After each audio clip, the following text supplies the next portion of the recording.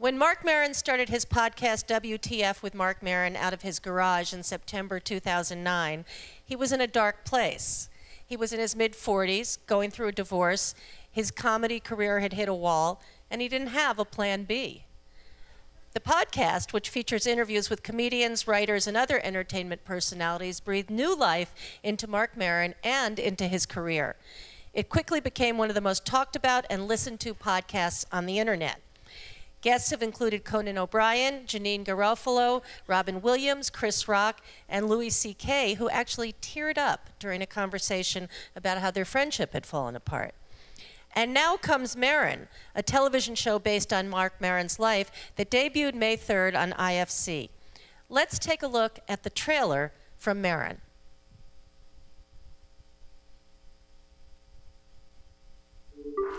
There's a homeless guy going through your garbage.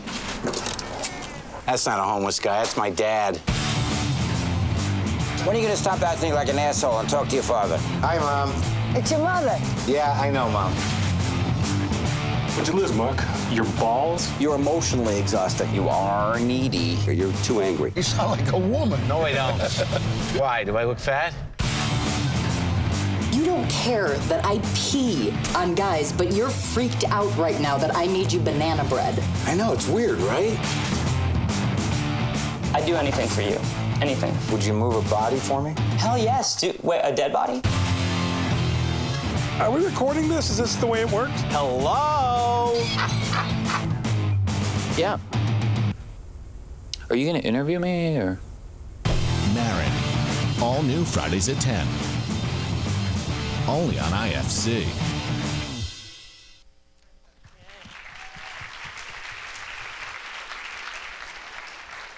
So our co-sponsor tonight is Sketchfest. We're delighted to have them as a partner. Yay, Sketchfest. And Marc Maron is here tonight with his new memoir, Attempting Normal. Please join me in welcoming him to the JCCSF.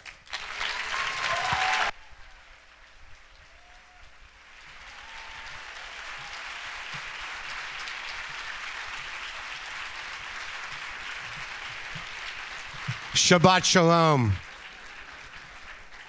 How are you? How's everything? Thank you, Barbara, for the lovely, lovely intro. We're going to leave the lights on so I can just see the faces of judgment, or what are we going to do here? Is this going to be a... Yeah, let's take those down a little bit. They don't have to be all the way down, but just so everyone's sort of a vague profile and not specifically looking at me with need and expectation. You know, it was interesting the way you brought me up. I want to make it clear that Louis did not cry because of our friendship. He cried because he was reminded of his daughter being born. I don't want any information going out that isn't true. He's not that sensitive. So I'm here. I'm going to read. I don't have a specific presentation in mind. I figured I'd just wing it because that's what I do. I hope that doesn't bother you. I think preparation is, is overrated. Not into preparing. I resent preparers because you're cowards. You're cowards. You know, you can't wing it for a couple minutes. You're afraid. I wrote this book. How do you want to start? What can I tell you immediately what is going on right now? I hope I'm not getting too happy. I don't think I'm happy, but I think my biggest fear is hubris. I think my biggest fear is some inflated ego, because I'm annoying when I'm insecure. But if I get too content, the arrogance is mind-blowing. And it's not like I really have to be concerned about that, because today, just when I was at the hotel, the car was late. And, so I called the service. The publisher sent the car for me, which is nice. It's not that big a deal. It wasn't a stretch or anything, but it was a car. And it was late, and I needed to get here to be early so Barbara wouldn't freak out. And it was like 10 minutes late, so I called the service, and I go, I'm waiting for this car. And they're like, I'm going to call and check. I put it on hold. They call from their center office to San Francisco, and they get back on the phone, and they said, the guy's in traffic. He's about 5 minutes away, so now he's 10 minutes late, and this guy's in traffic, so that's going to be 15 minutes late. So 20 minutes go by, he's still not there. And I got back on the phone, and I felt myself getting this weird entitled, attitude. And like I was already planning what I was going to say to this driver, So I said, you know, I called 10 minutes ago and you said the guy was in traffic and he's not here yet. And so they put me on hold again. They call the guy back and they come back on. They said, he's still in traffic. And I said, well, he's a fucking professional driver, isn't he?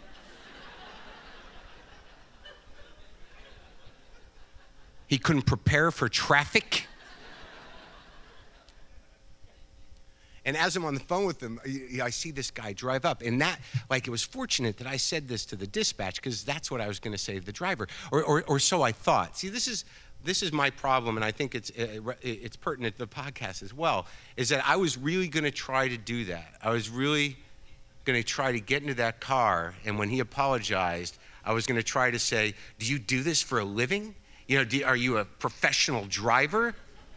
I mean, how is traffic an issue I should have to deal with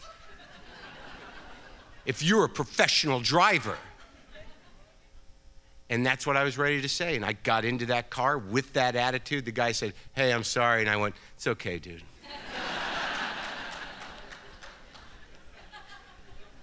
I didn't talk to him after that, but I was okay with it. I wanted him to feel a little of my judgment. So I wrote this book, and I should tell you a little bit about what's going on with the book. My father is a pathological narcissist who's bipolar, and none of you need to tweet that. I think it's pretty out there. And he is not talking to me right now because of this book. So that's pretty exciting. You know, I didn't know how he was going to respond to this book, but I knew that this was a possibility. He had been sort of trying to and the show too. The show, like, I got Judd Hirsch to play him. If that is like, my father is a hugely draining, you know, fragmented asshole. You know, Judd is an endearing Jew. I got Judd. I couldn't think of a better tribute to my father than to hide the fact that there's much more contempt in me towards him than I could ever have at Judd Hirsch. But that wasn't enough. So it was funny too, because when Judd was on set, and I think I've talked about this a little bit publicly, but I mean, I might as well tell you stories, then we'll read some stories. Are you guys coming in or are you leaving already? You had enough? That's it. It's nothing like I thought it would be.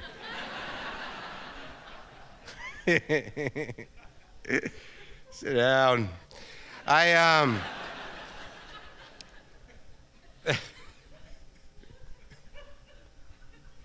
Farby, you left the lights a little on. I'm gonna manage the room. They're like, I can see what's happening in here. So my father has been, there's an upside to this. Now, I don't know how to say this without getting too emotional, and perhaps I'll read something about my father. I don't know, and I don't know how emotional I'm going to get. But when you are the offspring of a narcissist, you at some point realize that they just see you as sort of a limb. You know, like you're this part of them that is supposed to behave a certain way in the way that they see it, that you should behave. They think you're just an extension of them. And he had been prodding me a little bit about the show and about the book, sort of like, so what's it going to be about? You know, like, and I knew what that meant. That was code for, are you going to throw me under the bus? Am I in trouble here?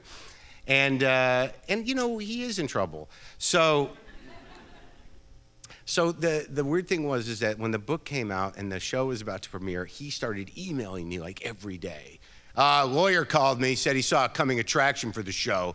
I'm not going to take any action, but I want you to know that this is on the table.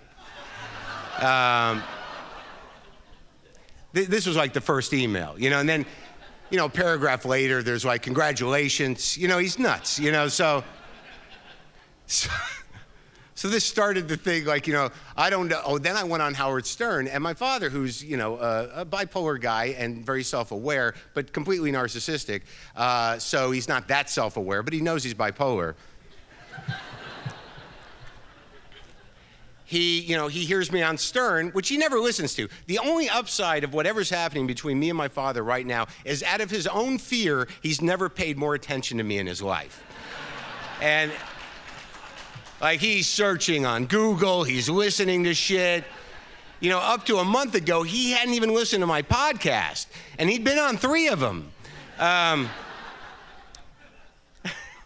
So he hears me on Stern, and he writes me, he's like, "You're exhibiting classic symptoms of mania. You know, we're concerned. I've got medical people calling me to ask if you're medicated." So he's got lawyers and doctors calling him, apparently, about every action I take in the public. And I don't know, you know, it just got to a point where I couldn't, you know, I just didn't want to engage with him because there was no negotiating. The shit is done. There was no negotiating anyways. I didn't know what a phone call would mean. I didn't want the buzzkill, you know what I mean? Like I wrote a whole piece in here about, you know, how my father destroyed my college graduation because he decided he was going to jump off a bridge that day. So he wasn't going to do it. See, this is the thing about narcissists and you know, if you got a bipolar person in your family, it's sad and there's a threat of them being, you know, possibly committing suicide. But if you have a bipolar narcissist in your family, they're never gonna fucking kill themselves. You know, my entire life, you know, I get these phone calls from my dad, "I don't want to live anymore." You know, and it gets to, you know, you go through about 10 years of that. You're like, when's it gonna happen? When? Can I look forward to this? Is this gonna happen? Like, that was one of the reasons I started doing comedy was, you know, my mother, like I would come home and my father would be in bed, miserable, depressed. And my mother would say, and I was like in junior high, my mother, it really came on when I was about in junior high. My mother would say, "Why don't you go upstairs and make your father laugh? You're the only one who can." What, tough crowd. But I think that's one of the reasons, I guess why I'm telling you this is that, you know, a lot of people ask me about the podcast and why, you know, what is my interview style or what is it that I do on there that makes it good or you know, or why is it effective? And the only thing I can come up with is that, you know, I grew up with a very charismatic kind of, you know, unpredictable, you know, narcissistic, egocentric, sort of self-centered dude who I had to adapt to my whole life. So my entire life has been preparing me to interview celebrities. I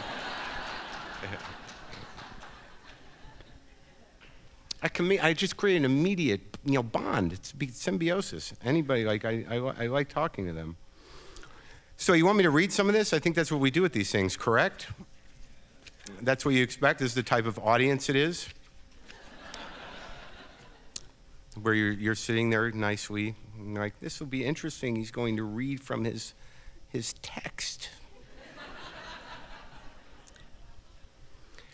I've been reading this because I like to read this. It's you know, some of the stuff some of you have heard me talk about, but you know, I'm a stand-up comedian, and that's all I ever wanted to be.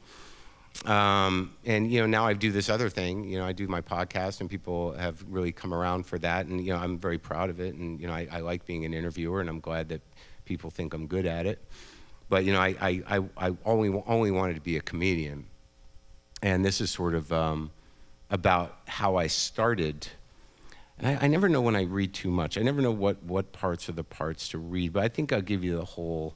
It's, you know, it's not that long. None of these are that long. Why are, you know, this is getting a little meta. I'm now giving you the insecure voiceover with the actual action. Maybe you shouldn't read that, Mark. Well, why are you talking to me out loud? We're in front of people. Was that a sneeze? Should we say bless you? Or? This is called 26. Years ago, I did a particularly angry set on stage. I talked about AIDS, the end of the world, and how silly and hopeless life was. A guy came up to me after the show and asked, "Why comedy?" That was all he said. I was dumbfounded. I started doing comedy in the late 80s. I was raised in Albuquerque, but I went to school in Boston, and that's where my career started. After I placed second in a regional competition sponsored by radio station WBCN, the competition was called the Comedy Riot. There were several rounds.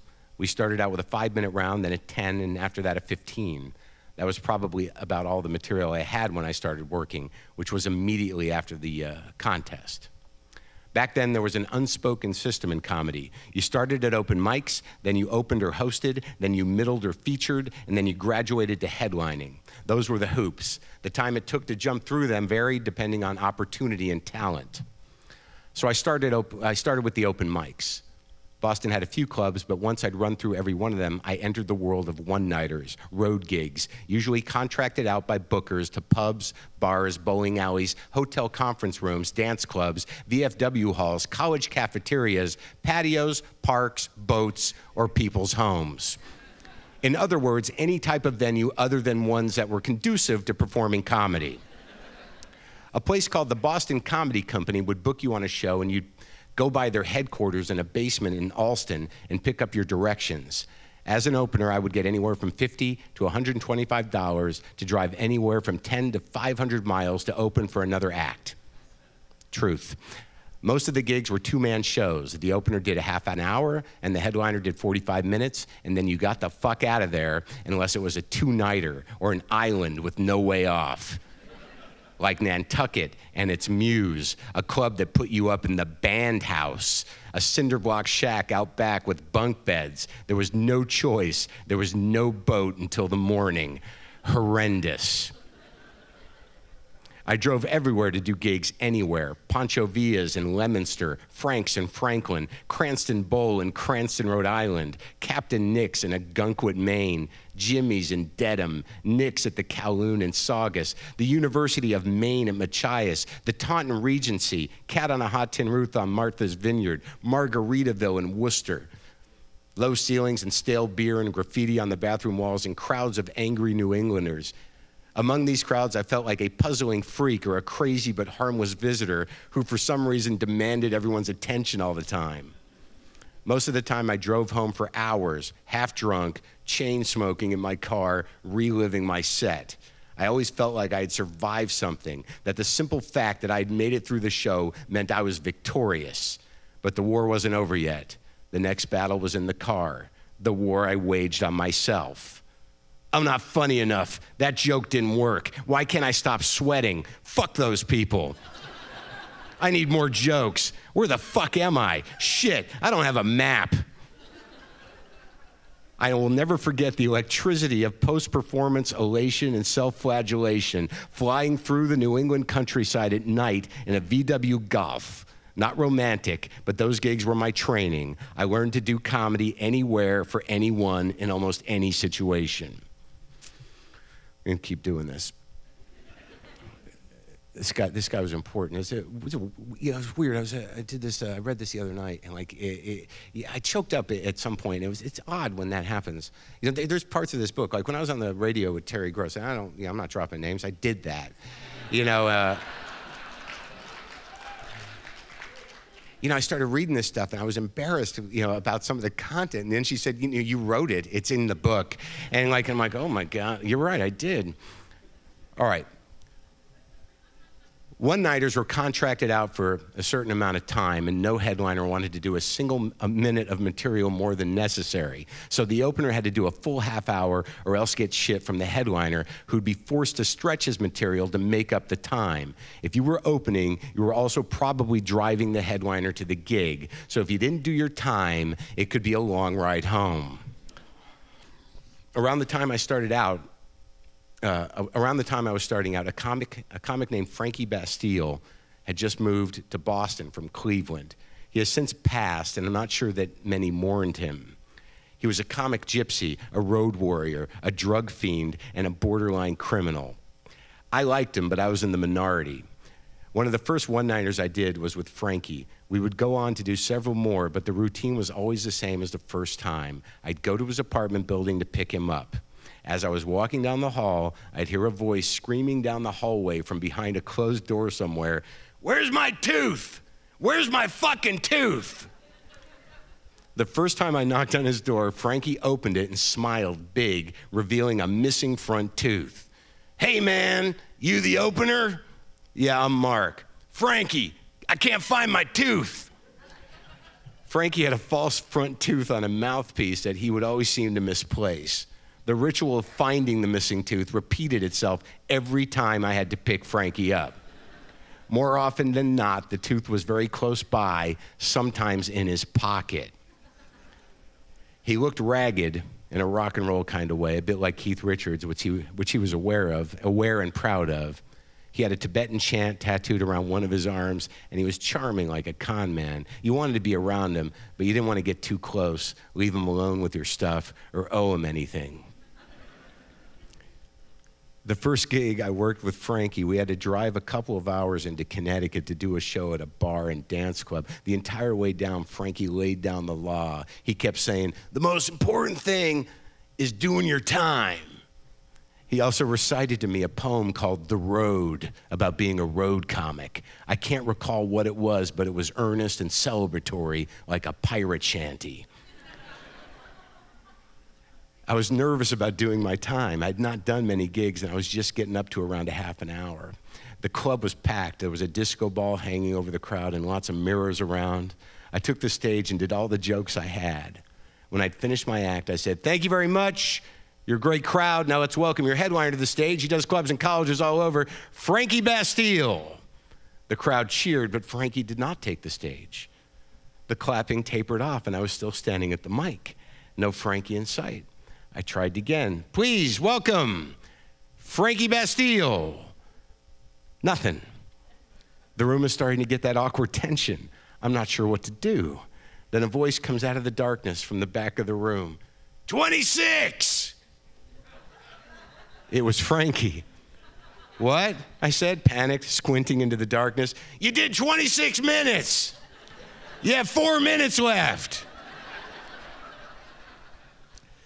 I scrambled and did a street joke and then brought Frankie up. He did 45 and we got into the car to drive home. I started to apologize, but he cut me off. You got to do your time, man, he said, and that was it.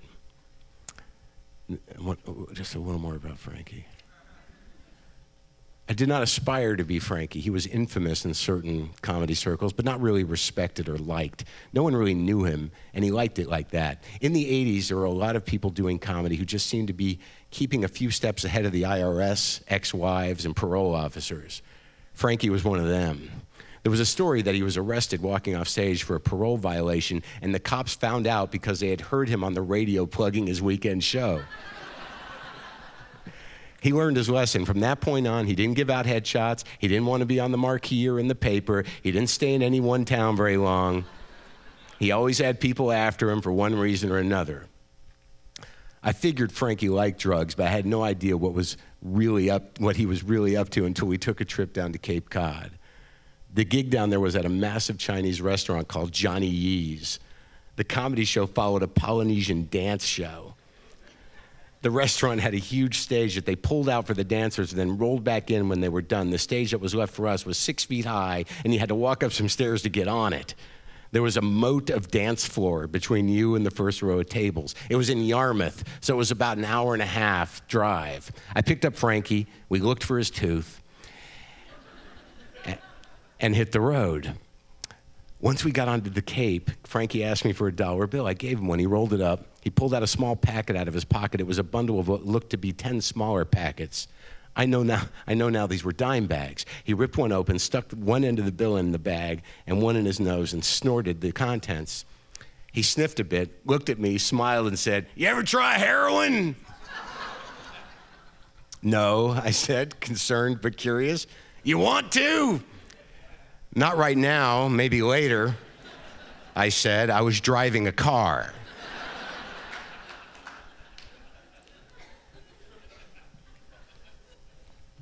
Then Frankie started to nod off. I watched his body drift and sway with the car. He was in and out of consciousness. I stopped for gas, and while I was filling up the car, he woke up, stumbled into the office of the gas station, and stole a stack of the station's business cards. He started scratching out Joe Shell with a pen and putting his name on there. He thought this was hilarious. I still have one of the cards. When we were about 15 minutes from the gig, he passed out cold. And when we got to Johnny Yee's, I had to walk him into the club and lay him out in a booth. The guy who booked the place, this 300-pound guy in a Hawaiian shirt named Wayne, asked me if he was okay. I said, I thought so, but I wasn't sure. I'd never dealt with a guy on the deep nod before. Since I was opening the show, I couldn't really keep my eye on Frankie. I got up on stage, I did my time, all of it. When I introduced Frankie, I wasn't afraid of him shouting out my time. I was afraid of him not coming on stage at all. The last I saw him, he was hunched in the booth. I announced his name with a slight inflection at the end, Frankie Bastille. And he bounded onto the stage, took the mic, thanked me, and proceeded to do one of the most engaging animated live stand-up shows I've ever seen. He worked the stage, he acted out his bits, he sweated profusely like no one I'd ever seen on stage sweat. He finished and got a standing ovation. I sat in the booth in the back, baffled and amazed. All I could think was, that guy is a fucking pro. We got into the car after the show, and within seconds, Frankie was back on the nod. He stayed that way for the entire trip home. I didn't want to be Frankie, but I didn't mind being with him, watching him nod off in the car seat next to me after a killer set. That, I thought, is a comic.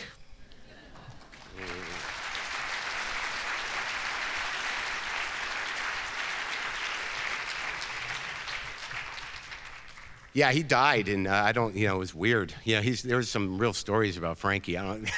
He was something else. But so there's another option here for the next reading. I don't know. It might diminish some of the respect you have for me.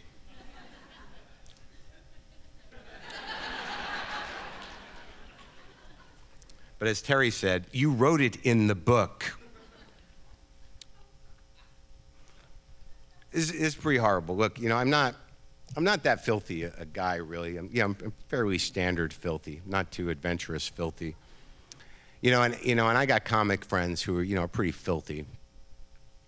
And Jim Norton is a friend of mine. And I had this. I had these stories. Like, I don't have, all his whole book's about filth. And I'm like, I don't have any filthy stories. And I was thinking, like, I've got these 2 prostitute stories.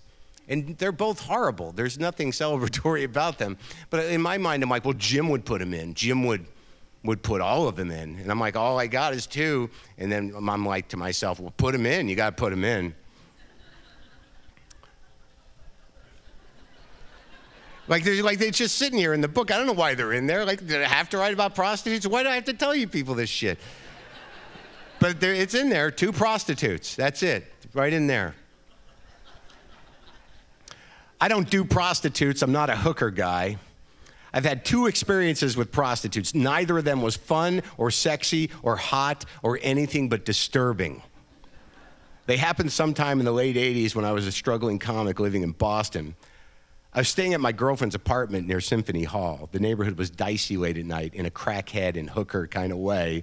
I remember on one occasion, I got up to move my car from one side of the street to the other at 6:30 in the morning, and this woman walked up to me looking very drug-frazzled and soul-hungry in a very skanked-out and evil way. She grabbed my crotch and said, "Do you want a date, baby?" It was that kind of neighborhood. One night I'd been out doing a show. Afterward, I got all hopped up on blow and booze and made my way home at about 3:30 in the morning. The woman I was living with was out of town, and I parked the car. After I parked the car, a sketchy-looking guy wearing a fedora walked up to me and said, "Coke?" "I'm good," I said.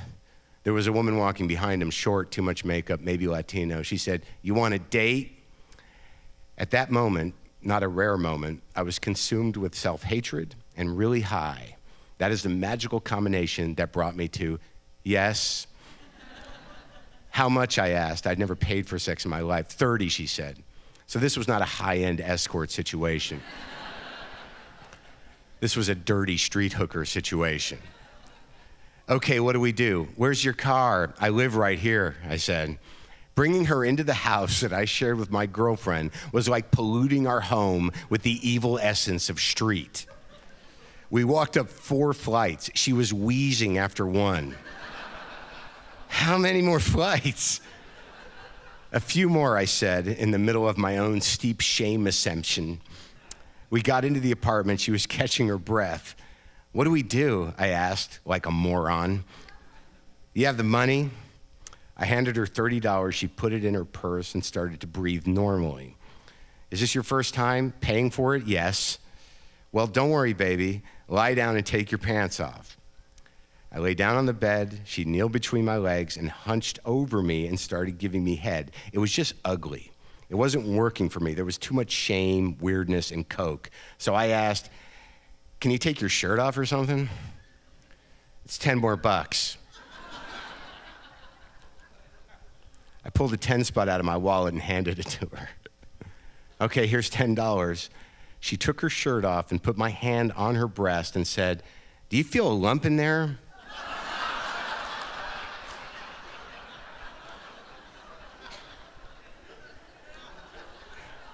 Really? She continues to go down to me, and I'm feeling her breast for lumps. And I guess you get what you pay for, because it was definitely not sexy, and I did feel a lump. It was horrifying. I had a moment where I thought maybe she should be paying me for the examination. Yeah, there's something there. I know, right? I have to get that checked out. Yeah, you should definitely get a second opinion. And she's sucking my cock on and off throughout this exchange. Then the phone rings, and it's my girlfriend leaving a message.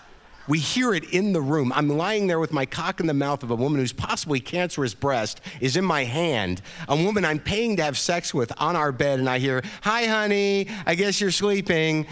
Just calling to say I love you and I miss you. Is that your girlfriend? Yeah, that's nice. I couldn't have imagined that such a perfect storm of shame and self-hate was possible in one scenario. Somehow I was able to finish, because once I set my mind to something, I can usually follow through. It was a very sad orgasm. My dick was crying.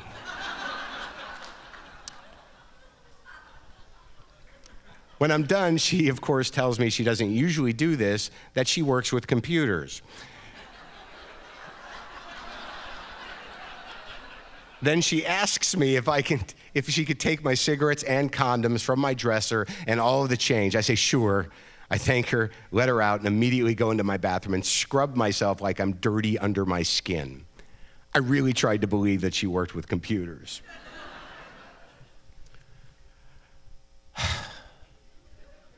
My second hooker story.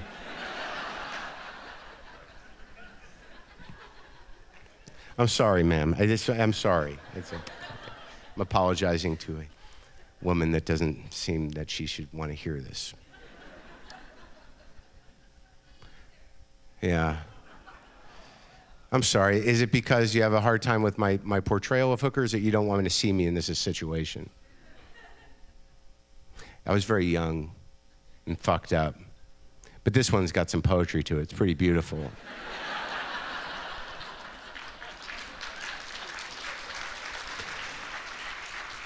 Why not embrace all of who we are? This is a reality, lady. This shit is out there.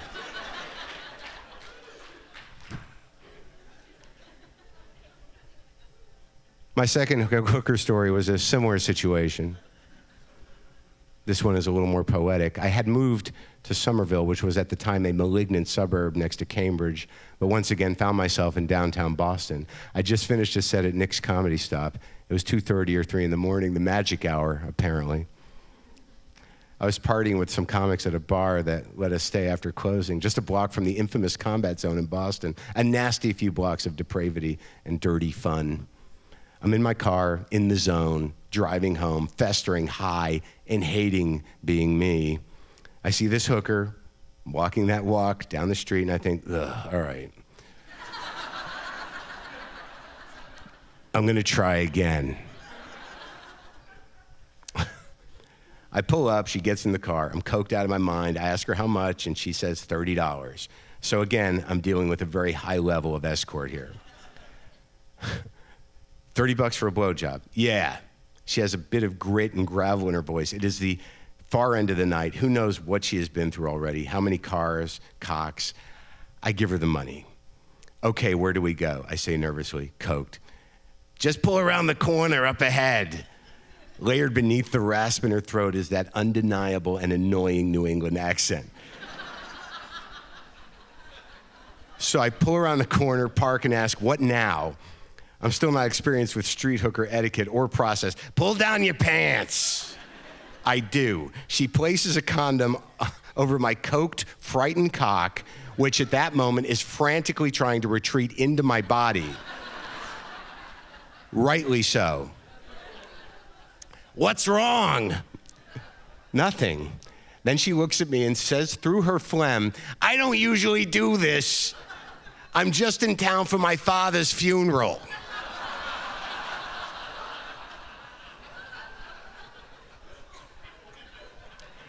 I think, huh?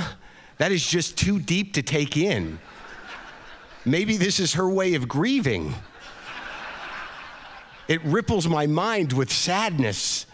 Just as she's about to start working on me, 2 squad cars come out of nowhere and surround my car. Their headlights blind me. I panic and say, what do I do? Well, I think you should pull up your pants. I'll deal with this. I do what I can in the moment. She gets out of the car and goes into some shtick with the cops, talking about how I saved her from her boyfriend who was beating her up. I can't immediately tell if they're buying it. A cop comes around to my window. I open the window. He shines a light in my face. This is a time in Boston when they list busted Johns in the paper. It's not the kind of press I'm looking for. Where do you live? The cop asks. Somerville. Why don't you go there? I will. Thanks, officer. My heart was pounding with cocaine and fear as I drove down the expressway. I was relieved. I couldn't believe he let me off. There was enough coke and alcohol in my system to bust me for a DWI, never mind the 2 lines of blow I usually save for breakfast in a bindle in my pocket. Once I got out of the zone and down the road a bit, I looked down and saw that I had not really pulled my pants up properly. They were like halfway up, and my underwear was still down, and the head of my dick was sticking out of the top of my pants with a half-unrolled condom hanging off it. It was mocking me, reprimanding me. It was angry and disappointed with what I almost put it through, not to mention ashamed. That was the last time I ever paid for a prostitute. It only cost me $70 to discover that I'm not a prostitute guy, and my consolation is that I helped 2 women. One to confirm her fears and hopefully get to a doctor. The other, apparently, to process the death of her father. We do what we can.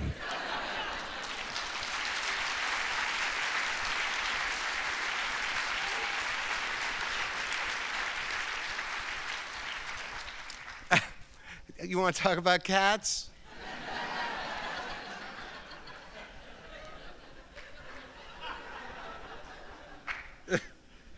Oh my God. Those are horrible stories. So funny though. It was a long time ago. It was like, what year was that? Wow, that's like 88, man. 88, 98, 2008, really, 26 years ago. Wow. What happened to that guy? So it's the cats I talk about a lot. But I mean, I could talk about, or I could read the part. Most of you guys have heard this story about me getting the cats, right? No? All right. Some of you have. All right. I can do that. Meow. So this, I'll just jump in here. This is when I was working for Air America, and thank you. I hope you're not disappointed in me. I pulled out. You know, I think I was there soldiering on when we needed it the most. But right now, I can't. Too much else going on. It's too complicated now. I'm disillusioned. My idealism is crushed. So I was working at Air America, and I was married to a woman who was in Los Angeles. Her name was Mishna. There's more about her in the book. That's the other tricky thing about memoir, isn't it, folks? Like, do you put people in the book? Obviously, I put my dad in the book, and I was willing to take that hit. I knew that might go bad. It'll come back around. He's too needy to ice me completely.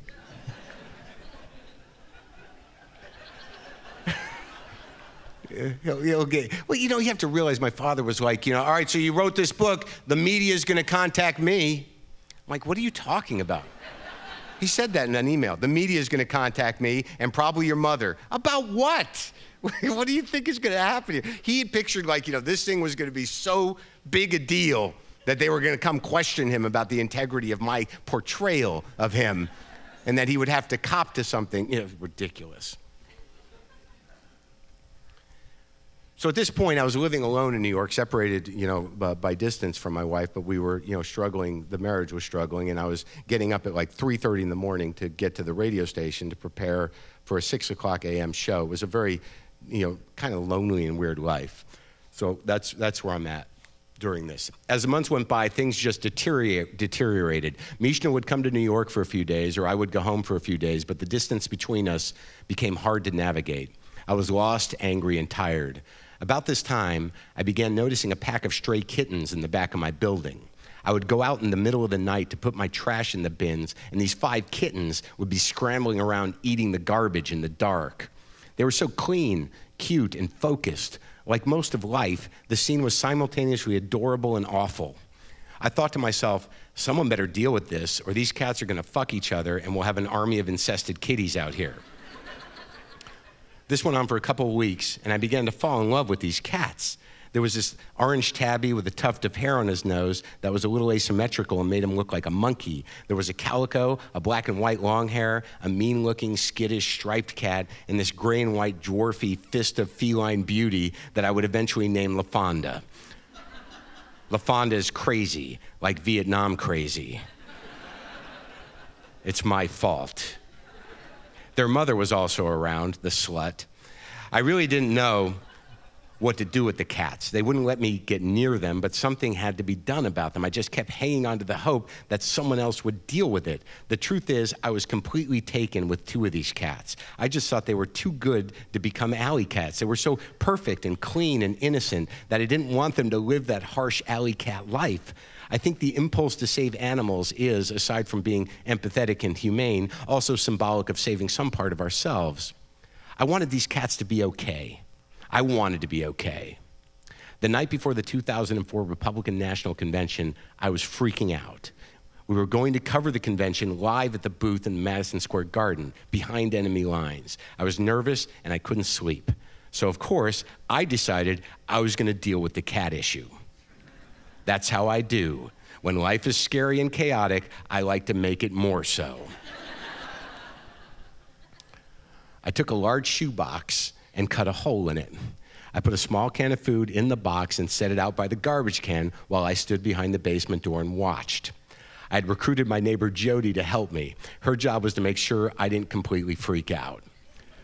I saw the first cat get in the box. I scrambled outside, quickly covered the hole in the box with a piece of cardboard, picked the box up, and ran it up 2 flights of stairs to my apartment. I released the animal into my place, and it scurried, scared and crazy, behind the stove. It's freaked out, I thought. It will grow to like me. Over the next few hours, I performed the same procedure with 4 of the 5 kittens. Once I finally had them in the house, it was like I'd released a pack of wild ferrets into my living room. They weren't acting like house cats. I didn't realize at the time that if a cat is eating on its own, it's not a cute house kitten, it's feral. I had trapped and released 4 wild animals into my apartment. 2 of them lodged themselves behind the stove. When I looked back there, all I could see were 2 gaping, hissing mouths directed at me, like. The cat that I named Monkey went flying down the hallway and attempted to jump out a window. I was 2 stories up. He hit the screen, then climbed up the screen and wedged himself between the screen and the window. He stayed there for 2 days. LaFonda got herself stuck to a glue trap I'd laid out for mice. She was flopping around on my kitchen floor, a mess of angry gray fur attached to a card. She didn't know me, I didn't know her, and I had to pull her off of the trap. Her claws ripped through my hand, but I managed to detach her from the goo plate. I believe the terror of that incident got locked deep in her wiring. She's still twitchy about it. That was her nom. In the days that followed, I tried to shoo them back out the door, but they didn't even know where they were, so they wouldn't even leave the apartment. I had no idea how to handle the situation. I tried to pull the I'm your parent now thing, but these cats were already about 3 months old. They weren't trying to hear that mess. I was surrounded by vicious little things, and all I'd wanted was friends. Night was the worst.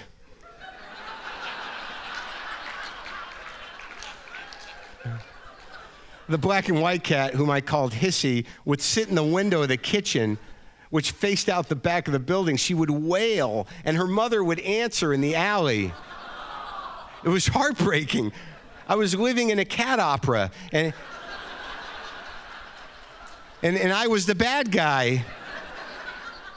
The other one, whom I called Meanie, had a very frightening stink eye that he would shoot at me. He was horribly menacing for something that size.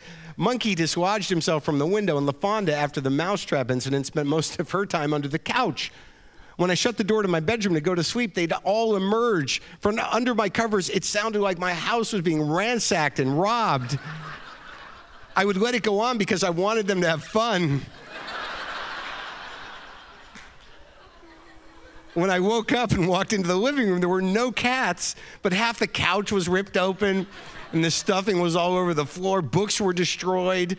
The rug was partially unwoven, and the TV was on.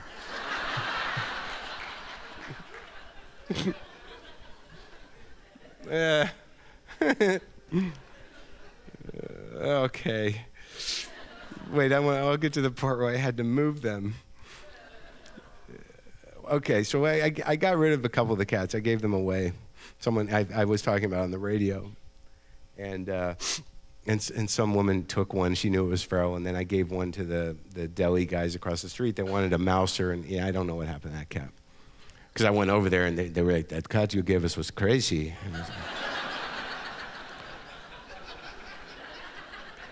And I'm like, I know. That's why I gave him to you. I thought he'd be okay over here. What happened? It's like, he's with my cousin in Brooklyn. Yeah, I didn't know what that meant. Didn't think too hard on it. All right, so let's do this. There was no way I was leaving Monkey and LaFonda behind. I loved just about everything about them, and I needed them in my life, despite the fact that they clearly had little or no interest in me, much like the women I tend to fall in love with. Raising feral cats was something I was getting used to, but transporting them was a whole other box of horror. Mishna flew out and picked up Monkey. She said it wasn't that big a deal, but it was my job to carry the mighty LaFonda across country. I was terrified of LaFonda. I still am. She is nothing but a ball of muscle and claws.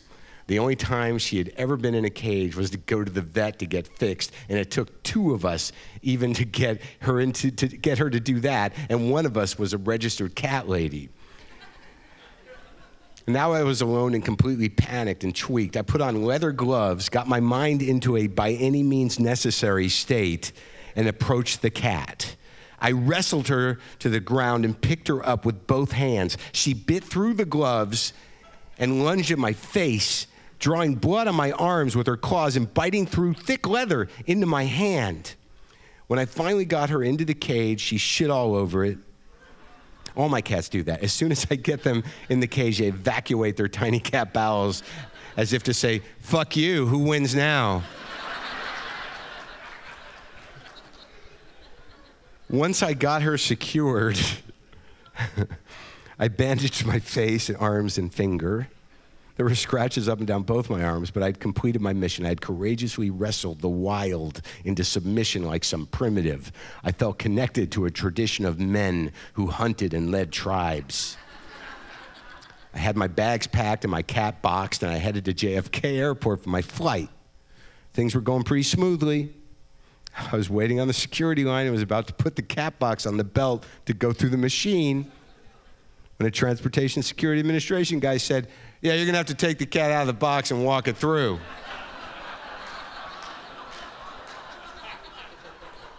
I said, what? There's no way that's gonna happen. Well, then you can't go through, he said. And I said, do you know what I've been through? Look at my hands. Look at my arms. Look at my face. There's no way I'm taking that cat out of the box. I was yelling, waving my arms at a TSA dude. People were looking at me, some shocked, others just perturbed. I was that guy. I was a crazy cat lady guy. My biggest fear is that I would get her out of the case and she would jump out of my arms and my life would become a Disney comedy. I pictured a montage of me running after a cat on jetways, down aisles of planes, in the middle of a runway, on aircraft wings, behind ticket counters, on a baggage claim. I'd made such a scene that when I went to take LaFonda out of the box, the TSA guy said, "All right, everyone stand back." Like I was defusing a bomb. I lifted little LaFonda out of the crate, and she was more frightened than I was, but not much. I walked her quickly through the metal detector and then started screaming, "Where's the box?" I didn't know at the time that all she would want to do was get back in the box. The airport was just a big blur of sights and sounds that were alien to her. The box she understood. I got her back in, sheepishly apologized to the agent and gawking passengers, and skulked away toward my gate. We made it home, and now my cats are free. I lost a job, a marriage, and several pints of blood in the process, but they've won. They started in the garage in Astoria, Queens, and now live in the hills of Highland Park, California. This is a cat success story.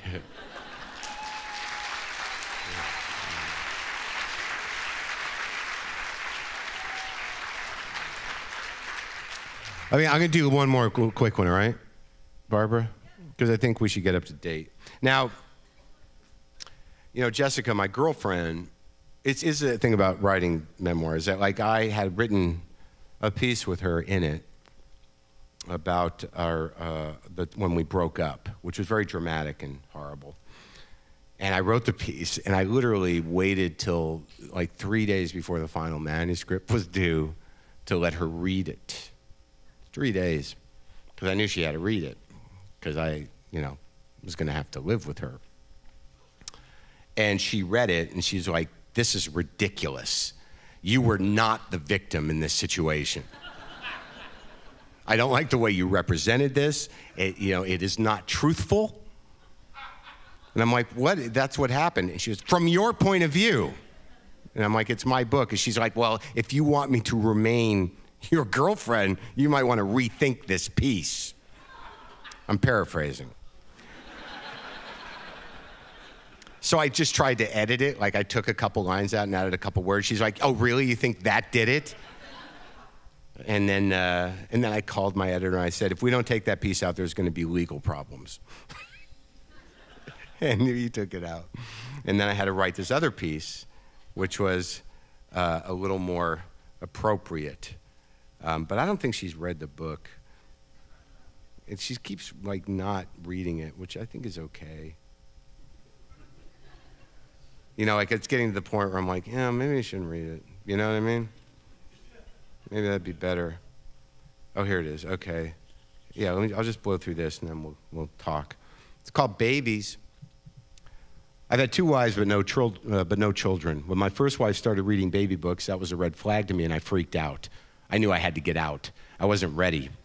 I felt like if I had kids, I would have no life, that everything I wanted to accomplish would have to go on hold or get ditched to service the kid, that my ridiculous show business dream would have to be reined in, and I would just have to do whatever was necessary to support a family, that I would be resigned to a life of bitter surrender, trying not to infect the kid with my sadness and disappointment, hoping the kid didn't notice my deep resentment of his or her part in my failure. So clearly, I wasn't in the right frame of mind.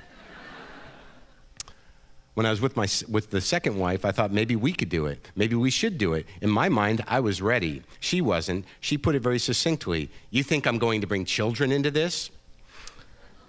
My response was something along the lines of, "What does that even fucking mean? You don't think I'd be a good father? Fuck you. Fuck this."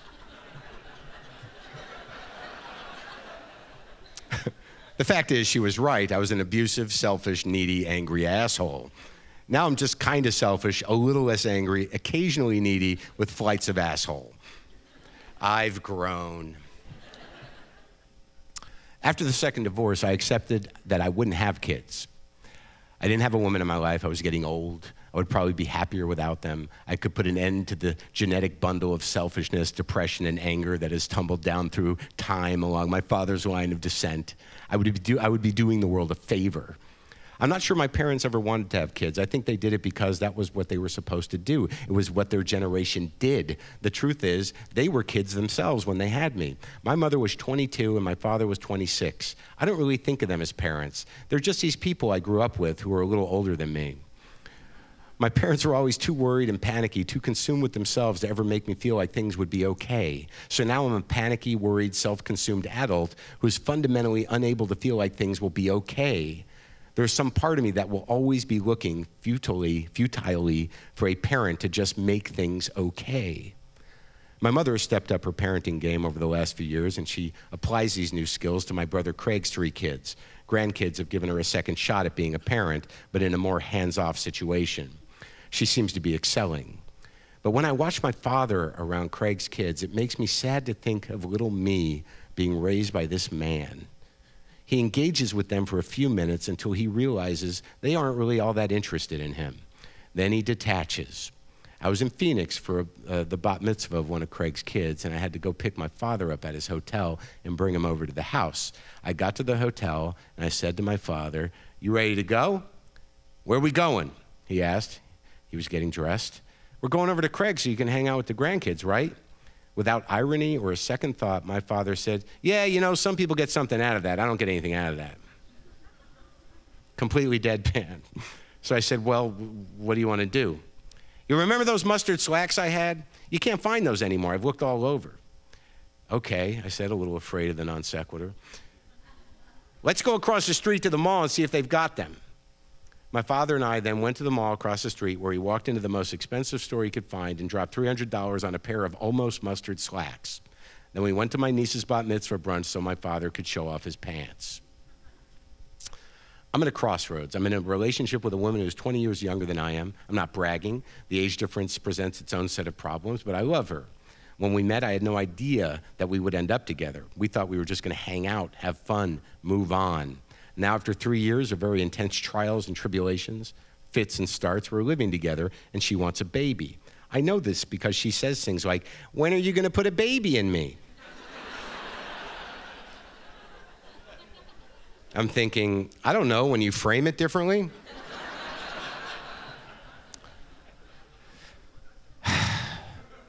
I knew this was something she always wanted. Now I find myself thinking, well, if I'm going to do it, it's going to have to be with somebody her age, and I love her. This is it. This is when it will happen. Now it is pressing. Everything within her is screaming, "Baby, now."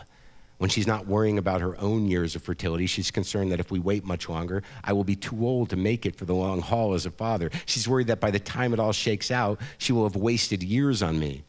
I'm afraid that I'm already too old. When I tell people that, they say, "You're a guy. You can have kids until you're 100 if you still have cum in your balls and a way to get it out." Sorry, I didn't mean to get clinical. In response to that, I say, I don't want to do that to a kid. I remember the first kid I met with old dad. It might have been in nursery school. I can't remember the kid's name, but I recall waiting around after school for our parents to show up. Eventually, some old guy pulled up in a car and got out. And I said to the kid, "Who's that?" "That's my dad." "How old is he?" "I don't even know." "Does he do anything?" "Yeah, sometimes. I gotta go. I have to help him." I don't want a kid to go through that. It has been pointed out to me by people with old dads that your dad is your dad and that's it. You love him regardless. That sounds good in theory. I'm not quite sold. I know it's trendy for a man in his late 40s or 50s to have his first kid after a life of self-indulgence and fun craps out on him and doesn't deliver the deep win with the lasting answers. I don't want to be that guy. On the other hand, I see men in their 50s and 60s who have never had kids, and I feel that they are missing something, some wisdom, some fundamental humility that comes with being forced to reckon with the kind of responsibility and selflessness that can only come from taking care of a child. Except for George Clooney, he seems okay. Maybe I'm projecting, I'm sure I am. That's how I glean meaning. I make up lives and vibes for people I meet and see. The woman I'm with would be a great mother. She works with severely emotionally disturbed children, severely emotionally disturbed and autistic children. She teaches kids in very difficult situations how to relax and communicate. The patience necessary for that task is daunting and impressive. That on top of the patience necessary to deal with my bullshit should earn this woman some kind of humanitarian award or a child. Why can't I just do it? Just make a baby. I'm terrified. When she brings it up, I hear it as an attack or an ultimatum. I hear it as a manipulation, a trap, a way of staying connected to me, keeping me tethered to her for the rest of my life. My brain spins fear scenarios. Okay. My brain spins fear scenarios. Here's the list. 1, the baby will be born dead. 2, the baby will die. 3, she will eventually hate me and turn the baby against me. 4, I won't know how to do the baby thing. 5, I won't be able to afford the baby thing. 6, the baby won't like me. 7, I will drop the baby. 8, I will ruin the baby. 9, I will not be alive when the baby grows up. 10, she will take my baby and go live with another man.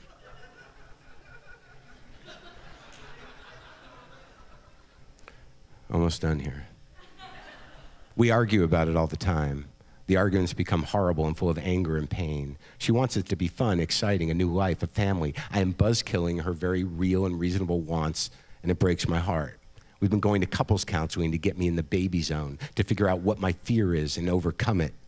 I love kids. I get along with kids. They seem to like me. What has been holding me back? People who have babies tell me I will know a love that is beyond anything I can imagine and a joy that is indescribable. Love and joy? That sounds horrifying. I have no way of knowing whether I can handle either of those. I'm much better with need and fear. They are what ground me. I still need someone in my life to make me feel like things will be okay. All day, every day, I go back and forth. I drift into fantasy of the amazing life I'd have with a baby, immersed in all the all-consuming but rewarding work of raising a child. Then moments later, for no good reason, I see the exact same scenario as being a hell on earth with no way out, full of drama, heartache, and pain. This is the cycle that spins daily in my head. Then there's the weekly cycle. Every week she brings up the fact that she wants a baby, a new house, an engagement ring. That's the panic trifecta for me. I usually spiral into a diplomatic but evasive argument about the struggle I'm having making the decision on at least 2 of the topics at hand. That gets her angry because she doesn't understand why she's with a man who isn't excited about doing those things with her. I make my case. I'm old, twice divorced, and emotionally retarded. She cries. I get mad that we're having the discussion again and try to bolster my defense with the fact that we are working on it in therapy. The other night, the argument began when we were in bed. Bedtime is the worst time to start an argument because all the drama unfolds while you're wearing your underwear. Being angry in your underwear is a hard thing to pull off. We had reached the moment that pitches me over the edge into rage. I found myself standing beside my bed in boxers, screaming with embarrassing intensity, "I hate you! I hate you! I hate you!" And I stomped out of the room and down the hall and stood in the living room for a few seconds. Then I walked back down the hall, back into the bedroom, and sat on the bed, still fuming. She said, "Breathe, breathe, breathe." I had a tantrum. I am a child. I took a deep breath, then another, then I started weeping. It's okay to be sad. You're going to be okay, she said, touching my shoulder. I love you, I'm sorry, I said, whimpering. I love you too, she said, comforting me sternly, but I'm not going to hang around forever.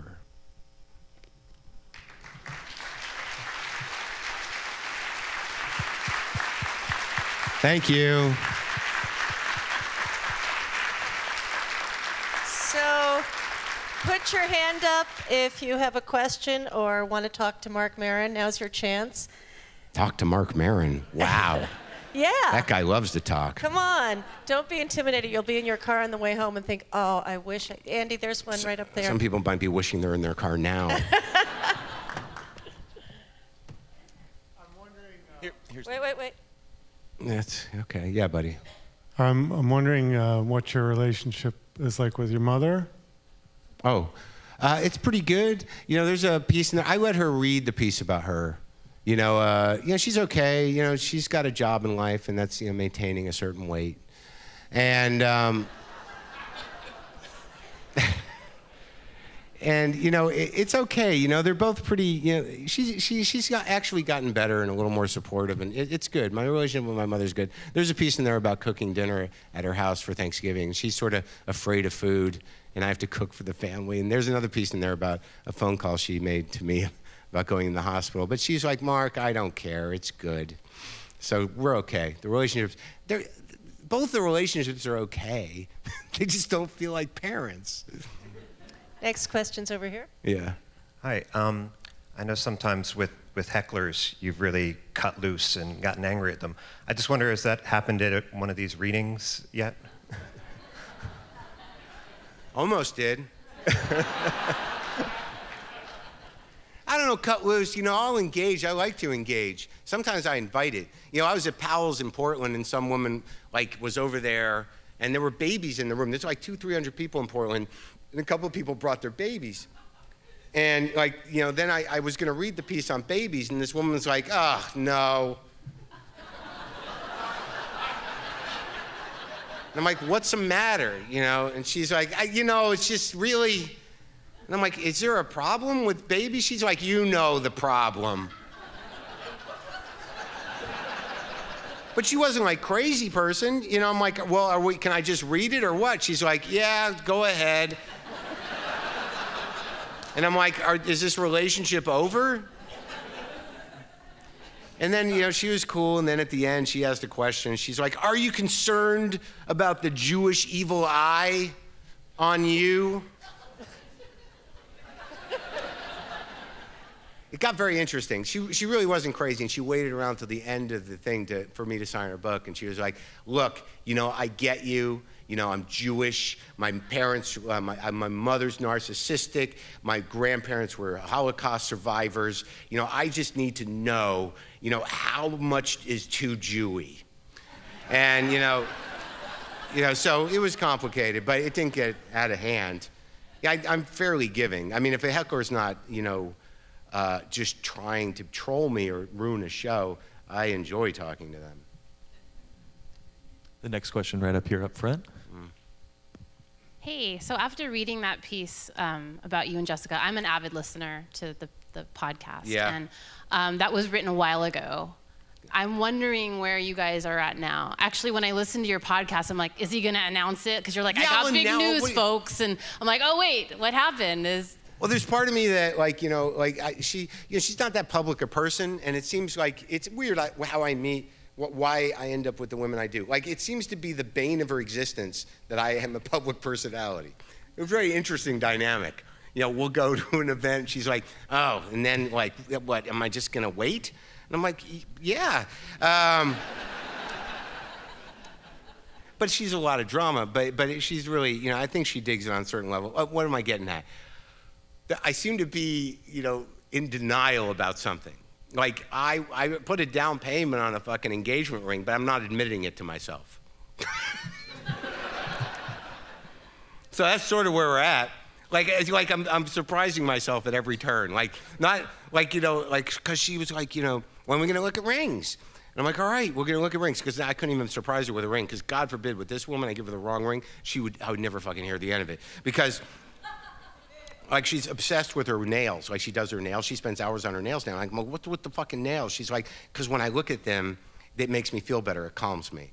And so then, like, the whole ring thing made sense. I mean, if I got her the wrong ring and she's like, ugh, it just became the bane of her life. So, is this the right woman for me?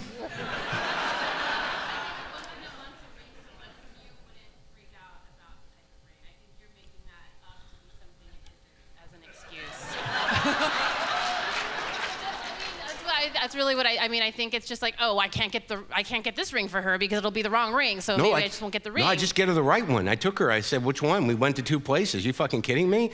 Like, so you picked it out? I'm terrified of her. What? You picked it out with her. So yeah. She picked out the one.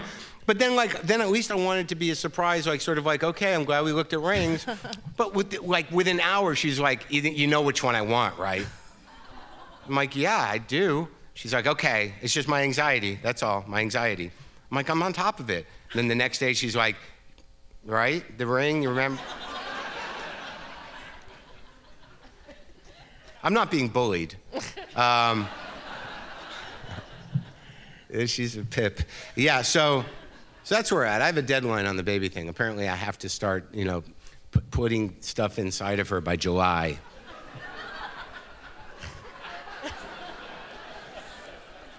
Because like a few months ago, you know, we're in therapy, and she hasn't talked about it much, but like 4 or 5 months ago, she's like, we were in therapy, and it's very weird. We're in therapy with a couple. Isn't that weird? Our therapists are a couple, you know, and we met with the guy, and then he said, you know, my wife is available, and we can do this all together, or we could split apart, and she could see her, and you could see me. So we're doing this weird therapy thing. It's fucking amazing. Just two couples, like, having it out. And I said, well, this baby thing's driving me nuts. And she's like, well, I said, can I have a deadline? She's like, July. If we don't start trying by July, I have to leave. Yeah, so, you know. You know me, I'm going to wait till July 1st. Wait, next question's up here to your left. Yeah.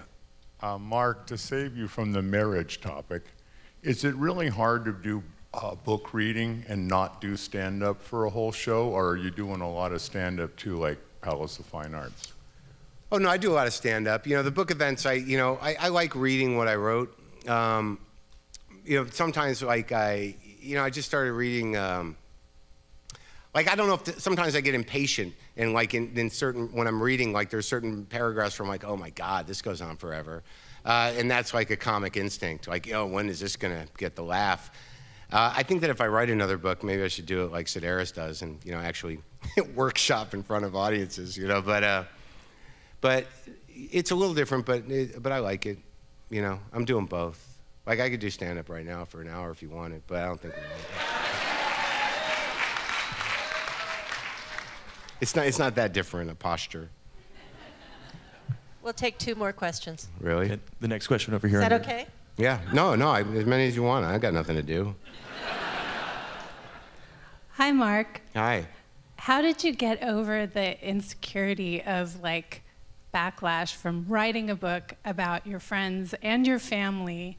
How did you get there? Well, you know, I tried to be as diplomatic as possible and take as much responsibility from my point of view as possible.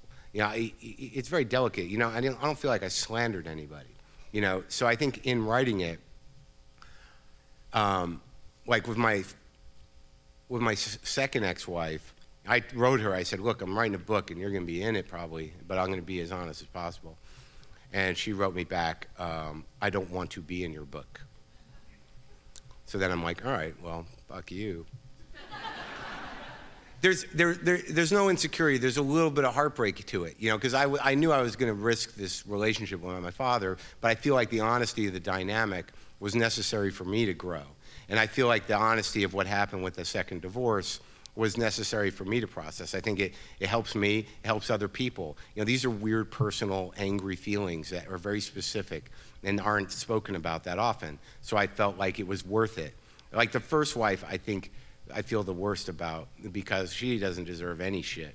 And I think that the honesty of that relationship was that, you know, I got married to somebody that I wasn't in love with, and I thought it would help me, you know, get normal. And, you know, I think that's probably going to hurt her. But on another level, it's like, well, she's remarried, you know, she's a big girl. What are you going to do? You can't write this kind of shit without hurting some feelings. And believe me, my dad will come back around, and I don't have to have a relationship with either of my exes. I don't have kids with them. The last question's right here. Hey. What's hey, up? Mark. Hey, Paul. I think I've told you this before, but I want to tell everyone else, but my wife and I listen to like probably over 200 of the 300 plus podcasts. And it's actually, we've listened to it in so many great places where we're having a great time that we sort of feel like you're, I don't know, your family in a weird way, and it also equalizes our relationship.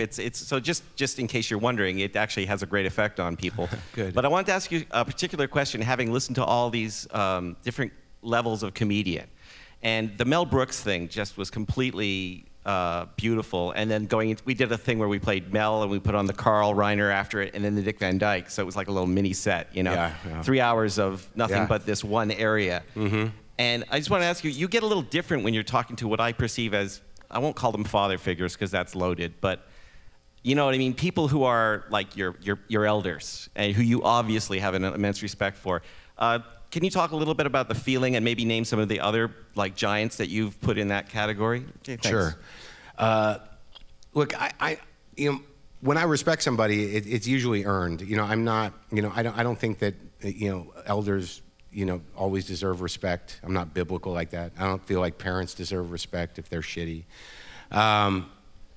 There are some old guys that I don't respect because of the way that they've treated me, but those guys, like, you know, if it's in my heart, then I'm gonna show the respect. I mean, I went over like 2 days ago. I got an opportunity to interview John Fogerty, and you know, I went over to his house, you know, and like I have no idea what that guy's gonna be like, but it's like fucking John Fogerty. Are you kidding me? Bad Moon Rising, you know, all the other songs are just timeless songs. And you know, like, and that's when all of a sudden I'm like, hi, Mr. Fogerty. You know, there's a lot of mistering and like, you know. But with Mel, you know, and Carl and Dick and Shelley, and you know, these are guys that, it's not a paternal thing. It's just that, you know, you're just sitting there with like these living Buddhas, these historical figures in my mind. And I want them to be seen in their best light. I don't like do interviews like that where I'm looking for controversy or anything, like with Shelley Berman. Like I went out of my way not to bring up things that would aggravate that guy. And there are things. He's a volatile guy. And I knew, I'm like, you know, I'm gonna stay away from that because I want this guy to be appreciated and understood for a generation that doesn't know who he is. And with Mel Brooks, I wanted to get a connection with him that I didn't hear yet.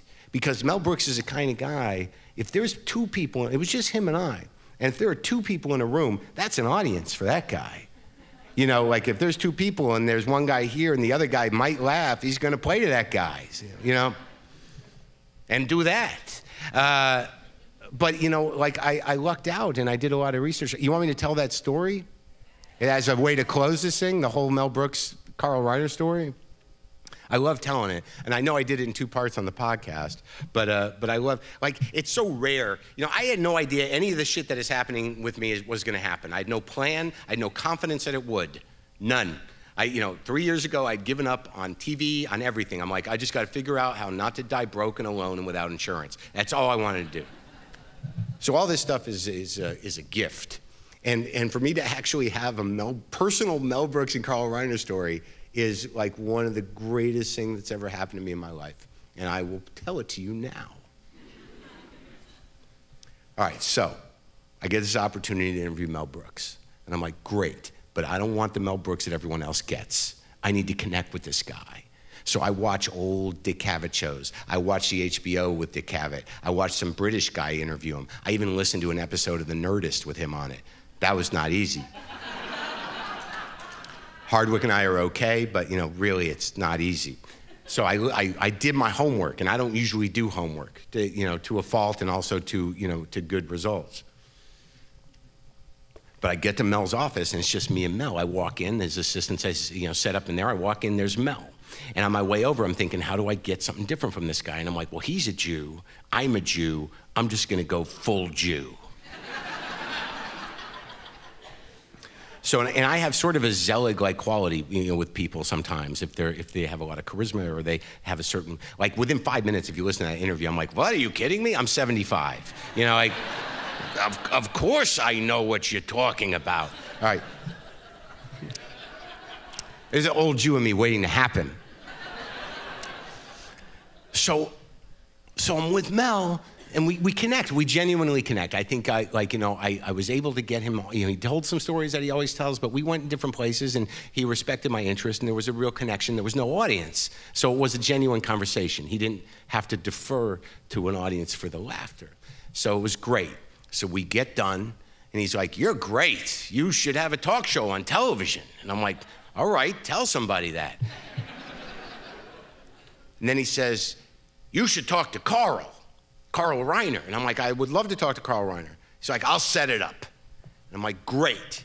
And I say, how is Carl Reiner? He goes, he's about 80%.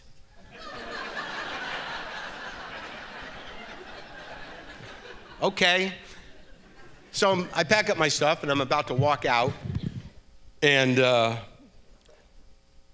Mel says, you know what, I'll walk you out. And I'm like, oh, that's very nice, Mr. Brooks, that's great. So we're on the second floor of a Culver City office building. I think he's just gonna walk me down the hall.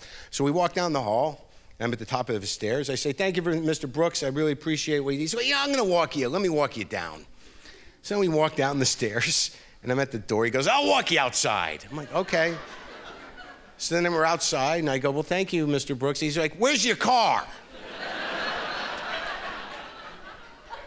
So it's in the parking lot. He goes, I'll walk you to the car. So I'm walking with little Mel Brooks, and he stops at a Bentley, and he goes, where's your car? I said, it's over there. It's the camera. He goes, oh, I thought this was it. Why'd I walk you out here? All right, so now we're doing shtick, you know? And I go, no, it's over there. And I go, thank you, Mr. Brooks. He goes, I'll watch you put your stuff in your car. So I put my stuff in my car, and I go, all right, I'll see you later. He goes, you should be on television, you're very good. I go, great, thank you. He goes, I'll call Carl. Great. And I drive away. And then we set it up. You know, he calls Carl, and we get in touch with Carl's people.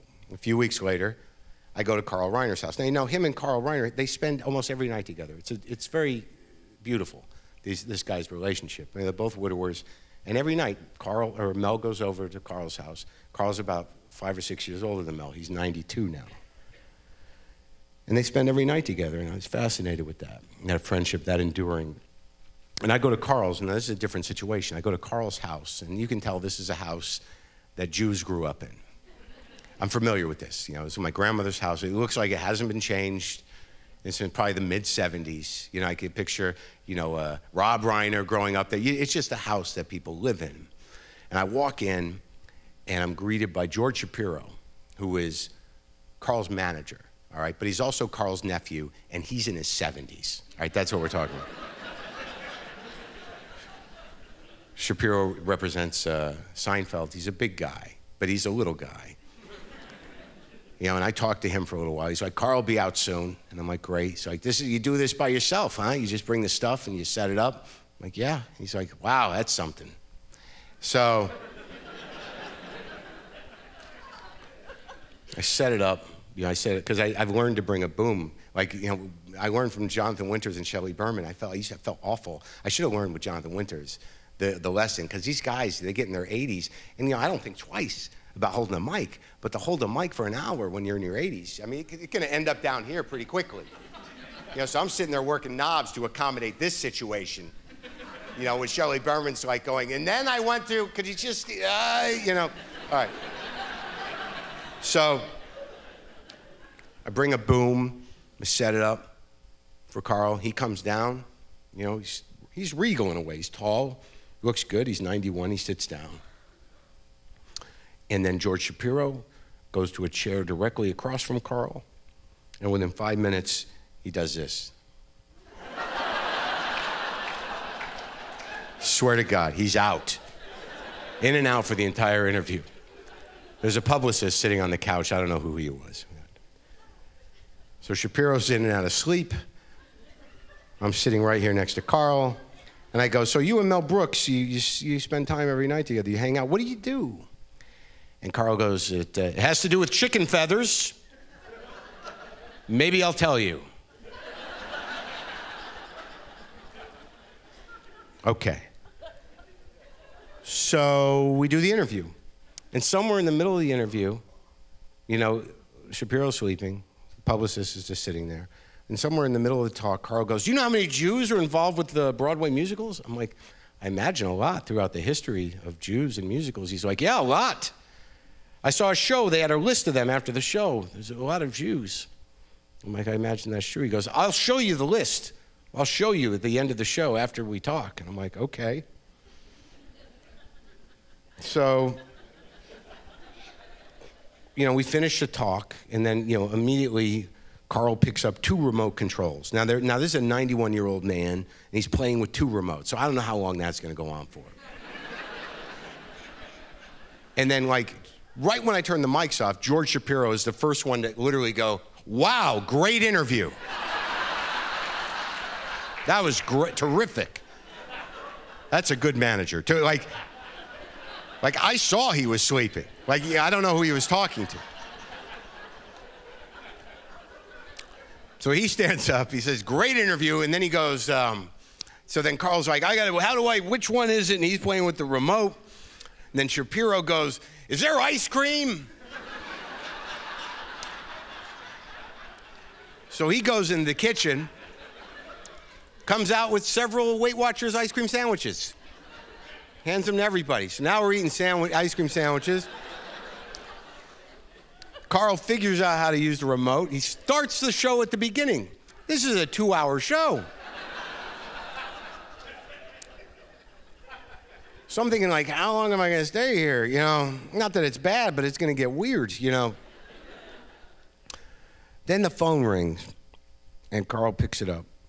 And I hear him go, hello? Yes, it was very good. He's still here. Hold on. It's Mel Brooks. I'm like, for me? So I take the phone, I go, hello? And all I hear is Mel Brooks say, 80%, right?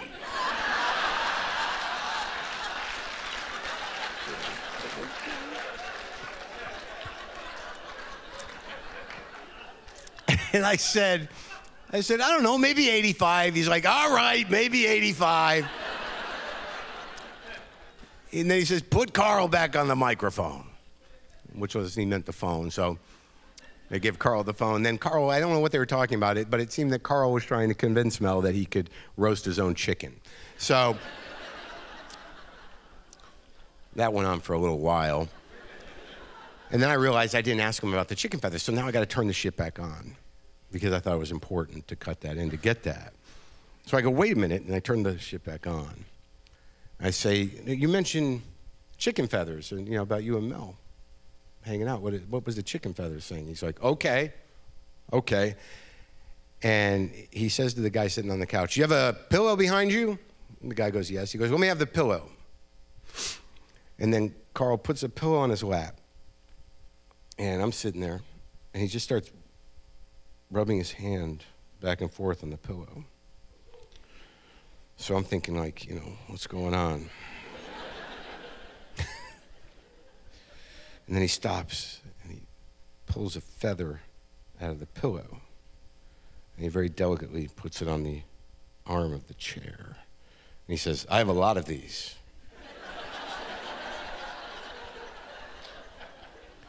I put them in a bag. I don't know what I'm going to do with them.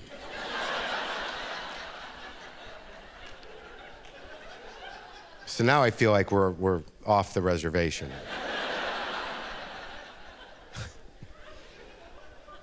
So I say, well, what does this have to do with you and Mel Brooks? And he starts rubbing again. He goes, and he looks at me and he says, this is what we do.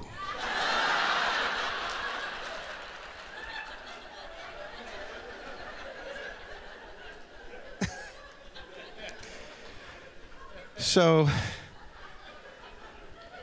I say goodbye to Carl. He's exhausted. He goes upstairs, and I pack up my stuff. And I'm walking out with George Shapiro. He's leaving at the same time as me, and we walk out the front door, and my car's over here, his car's right there. And as I'm walking to my car, he says, that was very good. I'm like, thank you very much. I appreciate that. He goes, what did Mel Brooks say? And I said, well, he said that Carl was about 80%. And Shapiro goes, he tells the truth. Thank you.